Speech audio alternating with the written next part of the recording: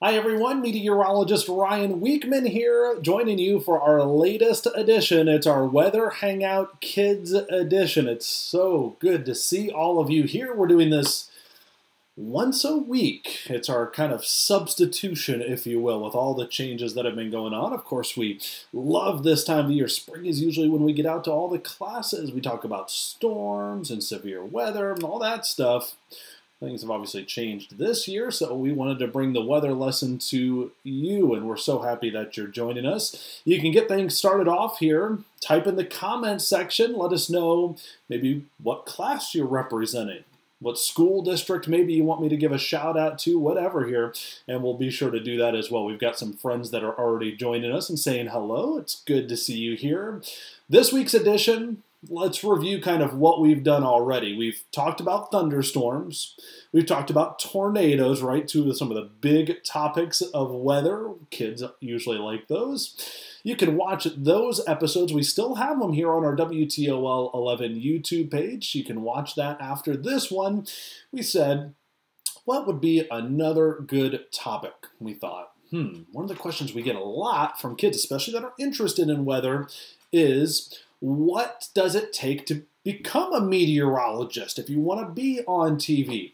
And so we wanted to give an episode dedicated to that question. So over the course of the next few minutes here, number one, we're going to answer your questions. And if you're just tuning in, and I see a lot of you just now joining in, make sure that you type in the comment section here in the chat. I'll give your school district a shout out, like Kenna, who's at Springfield Local. Good to see you. Glad that you're in here. We've got Jody saying shout out to Thomas and Adriana. They're in Swanton Elementary. They're learning hard with Mom. So we'll give a shout out to Jody too. Mom.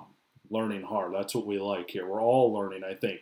Connor, Washington Local. So we've got several school districts. I'm so happy that you guys are able to join us here for our Weather Hangout Kids edition. I'm going to show you some behind the scene photos, kind of what our TV studio looks like. And then I'm also going to talk about some of the tools that we use. How do we forecast the weather? We're going to talk about that, and of course, like I said, answer any of your questions here as well. We've got Fallen Timbers Middle School. We can give a shout out. We can do that as well. Miss Burke at Discovery. We've got Anthony Wayne. We've got John Birchfield, who's still stuck spinning his wheels in Sylvania schools. He'll get out of there someday. Jessica is, Jessica's the account. Wyatt is the student from Pike Delta York. I'm so glad that you're here. Rowan is here. He's homeschooled. We've got Paige, who's 10 years old from White House Primary. Good to see you. We've got Landon from Perrysburg, our first yellow jacket, joining us here. All the way over in Tenora, giving a shout out. Let's say Glendale Fileback Elementary. I've got my shirt. I went to a school talk there a couple years ago. I got one of those big alligator shirts. I still like to wear that thing. Still fits somehow. We've got another Anthony Wayne, Fallen Timbers, shout out. Bellevue High School. Hey, our furthest east school that we have so far. If you're just joining in, I like to start off giving shout outs here. I'm so glad that you students and parents are joining us here. We know how valuable that time is, and we're very happy that you're able to spend a little slice of it with us. We've already covered twisters. We've already covered thunderstorms. And if that's piqued the interest in your students out there, we thought the next logical topic might be what makes a meteorologist? Why don't you guys go ahead and answer that? You can either talk out loud. What do you think it means to be a meteorologist? Or you can type it in the comments section as well if your parents are helping you out or if you're good at typing there. I'll give some more shout outs while you think about it or you give the answer. What does it mean to be a meteorologist?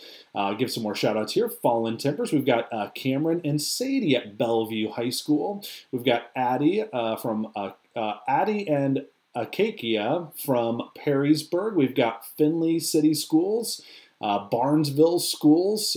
We've got Dane and Jessa. They're homeschooled in Toledo. Aiden is a homeschooler in Sylvania. I'm so happy that you're joining us here. Mommy Hopewell Loudon. There's the first time I've been able to say that.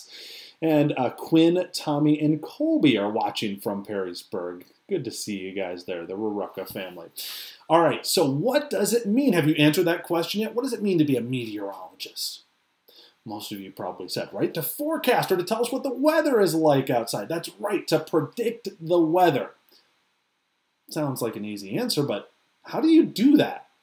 How do you predict the weather? Because what that means is you have to predict the future. Do you think predicting the future is easy or hard? What do you think? Is it easy or hard? It's pretty hard, isn't it? Okay, if you were being silly out there and you said predicting the future is easy, here's what I want you to do. In the comment section, I want you to type in what the winning lottery numbers are going to be tonight. Can you do that for me? I'd be a really happy guy if you could do that.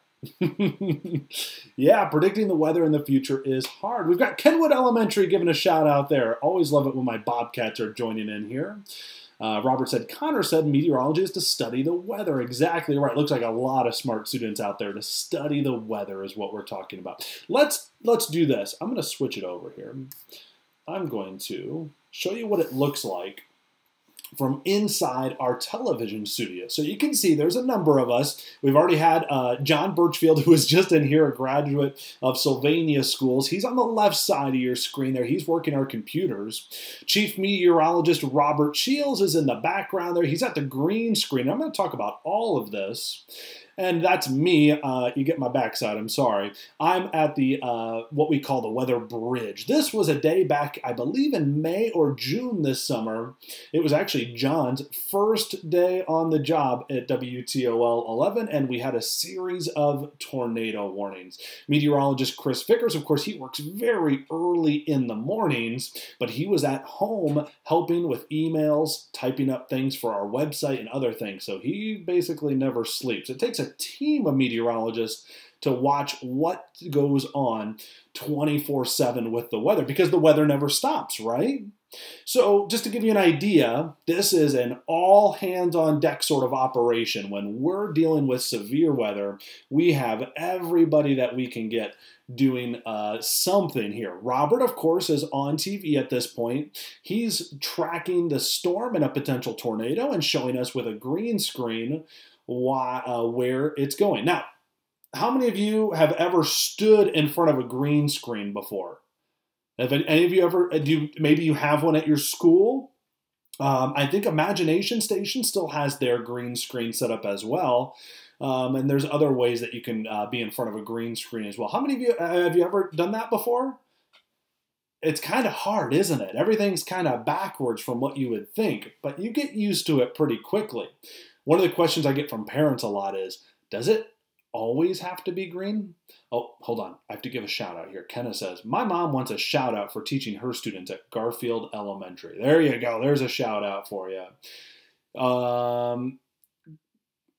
When we're looking at what's going on the weather and trying to do it on the green screen, again, one of the number one questions we get from parents is, does it have to be green? The answer is no. It could be almost any color that you want, but green tends to be the easiest for our computer operators, our engineers behind the scenes to be able to make things look as good as possible on TV. If you guys ever get the chance to go in front of a green screen, because I see a lot of you saying, nope, I've never been in front of one before, I would highly recommend it. It's a really cool experience. John is there just to give you a rundown of exactly what's going on. He's talking to the National Weather Service. That's another branch of weather that we're going to talk about in a few minutes, but they are the ones who actually issue those tornado watches and warnings and get into all of that. And I'm at the front there working on building graphics and helping Robert at the green screen. Let me ask you this question here. What kind of tools do you think that we use to forecast the weather? Can you guys say it out loud, or you can type it in the comments section? I'll give some shout outs here. What kind of tools do we use? Because we have to know what's going on right now before you can predict into the future, right? There's no way you could know what's going to happen in the future if you don't know what's happening right now. So what kind of tools do you think do we use to help forecast into the future? Janice is asking, give a shout out to Bryan Elementary. All right, there's a shout out in Williams County for you. Chase in Rossford says he tried the green screen at Imagination Station. Evan is asking, can you give a shout out to Miss Fritsch from Shoreland Elementary? I sure can. Riley just joined in, and he's homeschooled too. Well, Riley, I am so happy that you're joining us here and giving a little slice of your day. The question I'm asking right now is, what type of tools do you think that we use to forecast the weather? All right, let's see. I think we're going to get some answers coming in here pretty quick. It takes a little second sometimes for that to come in, but let's just put up a little graphic that we have here. Connor says satellites. Exactly right. Look, that's a big picture right there. Katrina says anemometer. We have Tenora saying radar. We've got computers. Oh, Rowan says cameras. Yeah, we need cameras to, that's the communication side of it, right? That's where people are talking about the weather. Let's see, we've got thermometers. Yeah, we've got thermometers here. I put together a graphic that kind of encompasses some of the big tools that we use to help forecast the weather. And I'm going to talk about each one of these a little bit here in just a moment, but I want to keep giving shout outs to the kids that are answering the question. So we've got satellites. We've got Alex from Crim Elementary, my alma mater down in Bowling Green. I am so glad, Alex, that you are joining us. That's really exciting. We've got lots of people saying satellites. Okay, we've got satellites. Look at the picture on your screen right here. Satellites are one of them. What are other things that you see on the screen here that we use to help forecast the weather? Being asked to please give a shout out to Miss Burke. I would be happy to give a shout out to Miss Burke. Lisa said weather balloons. Yes. So weather balloons, that's what the big thing you see at the bottom of your screen. I'll talk about that in just a moment. We've got computer models. Yes, we use high-speed computers to help forecast the weather. We've got radars. Exactly right, Andy, one of our loyal followers. Thank you very much for being with us, Andy. And radars help tell exactly what's going on in the atmosphere. We've got radios. We do use weather radios, again, as a communication device to help us tell exactly what's going on and get that word out to people in the community.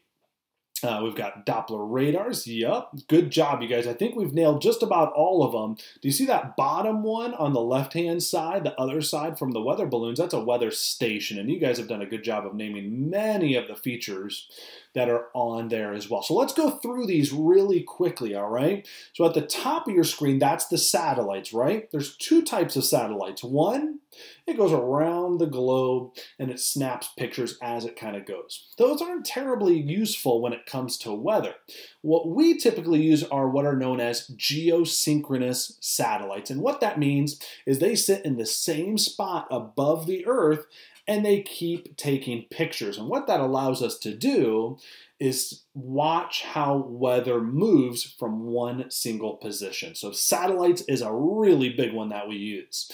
A lot of you commented and said weather balloons. Yes, weather balloons are a big way to do that. And I want to give a shout out here. Let's see, Miss Meering, Miss Yoder, and Miss Fatzinger, those are your teachers. Very good. I'm glad to give those teachers a shout out. Hopefully that they're watching out there as well. So weather balloons are launched from different places all around the globe twice per day. And what they're filled with is hydrogen, and that allows them to go way up high into the atmosphere and attach to them almost like a little shoebox. That lady in the blue shirt down there, she's carrying it. It has weather instruments in it, and it tells us wind speed, direction, temperature, all that good stuff.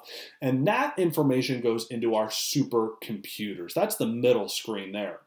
It simply would be impossible for us to accurately and reliably predict the future without modern-day supercomputers. The fact is, it just takes too much math, science, and physics for any human to do the proper calculations to figure out what the weather's actually going to be without the help of supercomputers. That is not to say that weather models and supercomputers do the job for us.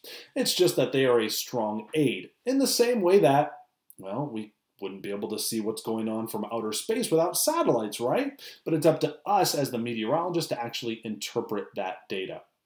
Um, hey, so what you guys are going to be able to do here as well is look down here at the bottom of our screen here in the chat section. Look just above it in the description. I've put some great links in here for you. It's going to allow you to do all sorts of really cool stuff.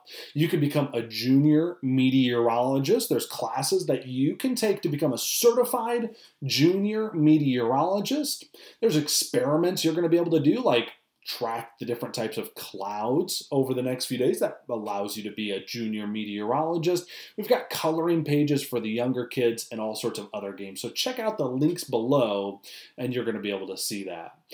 Oh, I have to give another shout out because I give a shout out to Miss Burke.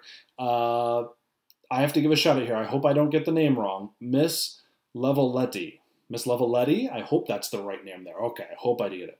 So the other two things that you see on your screen right here, of course, are Doppler radar. We use that to track where rain and snow and other things are going. And at the bottom of your screen, that's just your typical weather station. What the humidity is, what the temperature is, what the wind speed and direction are as well. All right, I've been doing a lot of talking. Do you guys have questions? I've got a little bit more that I want to talk about as well, but I want to answer any of your questions. Specifically, what does it take to become a meteorologist? I'd love to hear your questions, and I'll do my best to answer them while we're kind of hanging out right here. I got a question here. This is a good one. It says, how do they capture the balloons when they land, those weather balloons? That is a good question. The answer is the majority of them don't get captured. They pop high up in the atmosphere, and then those sensors start to fall to the ground. A parachute comes out of them, and when that parachute lands, of course, you can pick it up. There's a mailing address on it, and you can ship it back to the National Weather Service, but many times they fall into open waters and other things like that, and they're just not recovered. Let's see. Oh, some people are asking, how do you catch the balloons? Yeah, you don't catch the balloons. They just fall on the land somewhere. You never know if the wind direction is just right. Maybe someday you'll find a weather balloon in your backyard. Well, you wouldn't get the balloon, but you'd get the parachute and the weather pack that's on top of it. Shout out to Miss Pavink. I want to get this right. Pinkeva. And let's see. Mr. Tongato, I hope that's right. I'm sorry. I'm very bad at saying names, so I apologize for that. Jeremy is asking, how long do you go to school to become a weatherman? Fantastic question. So you have to go through elementary school, high school, and then you have to go to college, typically for 4 years to become a degreed meteorologist. Now, there's many different paths you can take from there, and that kind of segues us very nicely into the next part of what I wanted to talk about, which is, what kind of job can you get as a meteorologist? Because you guys see us on TV, right? On Channel 11. I get it. You guys see us. Chase from Rossford says, what is your college degree in? My college degree is a Bachelor of Arts and Science in Meteorology. I minored in broadcasting, and I like to say this because it was a frustrating time in college. I was one class away from minoring in mathematics. You have to do a lot of math. Can you guys answer any other subjects? What do you think? Type it in the chat section here. What other subjects do you think you have to do pretty good at if you want to try to get a degree in meteorology? Ken is asking, how many years of schooling do you have to go do for meteorology? Yep, about 4 years of college. Now, there's people who go more than 4 years in college. If they want to study really advanced things, and maybe they're right on the leading edge of trying to figure out new things with meteorology, you can go get your master's. That would take another few years. You can even get a PhD in it, and you can teach in colleges. Of course, that takes a lot more schooling than just the 4 years to become a basic meteorologist. Let's see. Why did you want to become a meteorologist? Kenny, you were asking some really, really good questions. I wanted to be a meteorologist because I was curious. One of my favorite stories to tell, and then I'm going to give some shout outs for the subjects that you guys are listing right here. What subjects do you think it takes to be good at meteorology? When I was a kid, kindergarten, first grade, I was actually afraid of the weather, specifically thunderstorms. Does that ever happen to you guys? Thunderstorms, it gets dark outside, there's thunder, there's lightning. I just didn't like it. Well, one day I went to my teachers and I said, what's going on with this weather? Like, I just don't get it. So my teachers took me to our library in our school, and I was able to check out books about the weather. And it turns out I actually really wasn't afraid of the weather. I was afraid of what I didn't know about the weather. And so reading books about the weather turned from something I was afraid of to something I was actually kind of curious about. And by the time I was in 4th grade, weather went from something I was sometimes afraid of to something that I thought was super cool. And I thought being a meteorologist on TV, being that weather person, could be one of the coolest jobs out there. So I've known I wanted to do this job since I was about in 4th grade. Are there any jobs you guys know that you want to do or maybe think you want to do when you get older? Type it in there. I'll give some shout outs. Let's give some more shout outs here to questions that you guys answered earlier. What classes do you think you got to be really good at to be a meteorologist? We got science, yup. Math, yup. Geometry or physics, you better believe it. What about public speaking? Probably better be pretty good at that, right? Math was something I would always struggle at. I'll tell you that. Might seem silly, right? Somebody who had to take so much math in college. But it was a hard subject for me. There were times when I really, really struggled with it, but I knew I wanted to be a meteorologist, and so I'm really happy I worked hard and was able to get through and make it happen. You guys are asking some great questions. One of you says, I want to be a teacher. Some of you say pianist. Cool, that'd be a fun job. I've always wanted to be able to learn to play the piano. Kenneth says, work at Chick-fil-A. Chick-fil-A. Heather, I want to be a teacher. Aiden wants to be a policeman. Yes, Aiden, good job. We need police officers. They're going to help us out big time. Basketball player. Okay, we've got others are listing some subjects that they think would be really good and strong to be knowledgeable about to become a meteorologist. I want to be a teacher when I grow up, or an artist, or a singer. Awesome. That's what I love to hear. I'm so happy to read about some of the things that you guys want to be when you get older. Just know this, when it comes to meteorology, you guys see us on TV almost every day, right? We give the forecast. There are so many other types of meteorologists that are out there. There are meteorologists to help airplanes. You guys ever flown on an airplane? You feel that turbulence, that bumping up and down?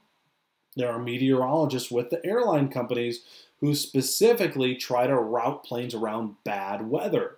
I have a map up here right now. This is the National Weather Service. These are all the different offices across the country, and what these meteorologists do is they help forecast the weather on an official basis for the U.S. government.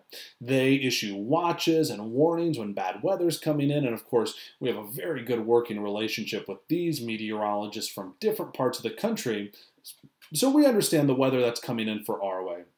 Ronan wants to be a meteorologist. Alexandra wanted to be a teacher there. Want to be an electrician. That's really exciting.